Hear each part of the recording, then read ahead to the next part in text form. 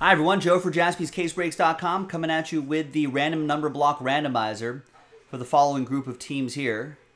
And that knocks out, pick your team number 9, Triple Threads Baseball. Some pretty good stuff. This is how the number block works.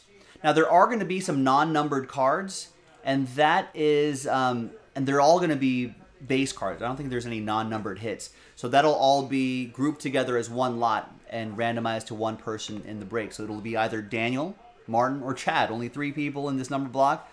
Thanks to all of you for getting in. There are the numbers right there. Let's roll it. Let's randomize names and numbers. 3 and a 5, 8 times. 1, 2, 3, 4, 5, 6, 7, and 8th and final time. Daniel and Chad on top. And then Martin's.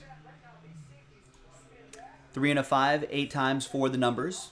1, 2, 3, 4, 5, 6, 7, and 8th and final time. After 8, we got 5 down to 4.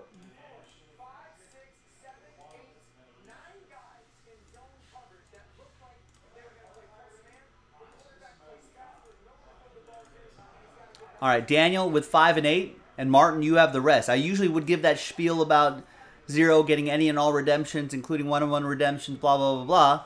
But you have 0 and 1, so your bases are covered. So Dan with 5, Chad with 8, Martin with the rest. Let's order these numerically.